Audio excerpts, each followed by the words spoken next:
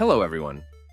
I wanted to share a nifty trick I learned to work faster with ChatGPT, which takes like 5 seconds to set up. So it's called auto prompting. And if you look at these two examples, it will illustrate what that is. Basically, the way you type out your query normally is to type it out in full sentences like this. For example, I want ChatGPT to paraphrase this sentence and give 3 options for me to choose from. But with auto prompting, you can shorten it so much easier and so much quicker by just typing P3. So what just happened there?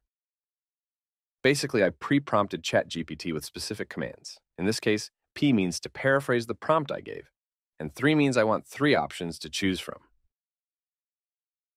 So the way that you do that is very simple.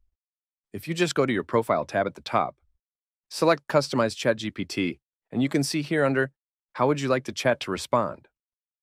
I have a pre-prompt that will say, when I begin my prompt with the following letters, please follow these instructions.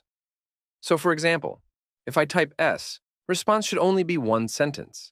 If I type 3, give 3 output options. If I type P, then that's the one where I want to paraphrase the text that I will provide.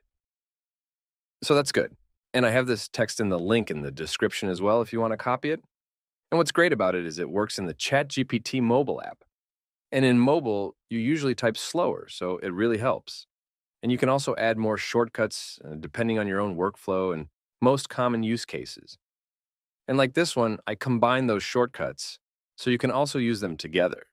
So it's a pretty good way to fast track your workflow so that you don't have to type these longer prompts every time, especially for your most common use cases.